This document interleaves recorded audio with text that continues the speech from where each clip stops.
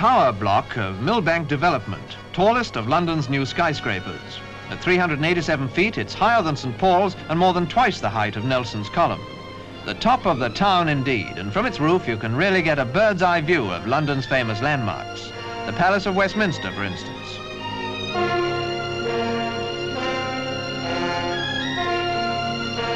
Westminster Abbey, as a London sparrow may see it, and across the river to Lambeth Palace.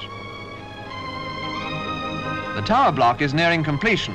A crane takes the last load of concrete for the upper story. Presiding at the traditional topping out ceremony, the Chairman of Vickers spread the concrete.